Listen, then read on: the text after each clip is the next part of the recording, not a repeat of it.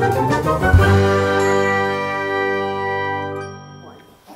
and welcome to this week's Mix Adopt-A-Pet. And this week, Deborah with the Amarillo SPCA brought us Henry. Oh my goodness, he's so adorable. Tell us a little bit about this fella. Henry is an owner surrender.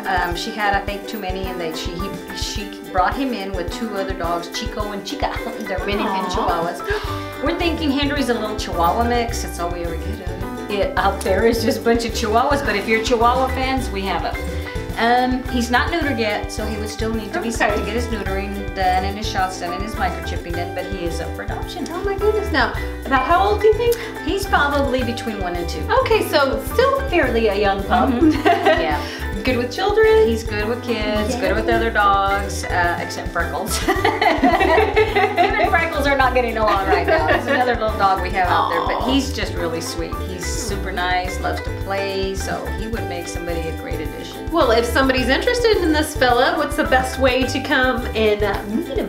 They can call us at 806-622-0555 or come out to the facility. We are at 11901 South Culture. Awesome. Well, what do you say? Let's find you home.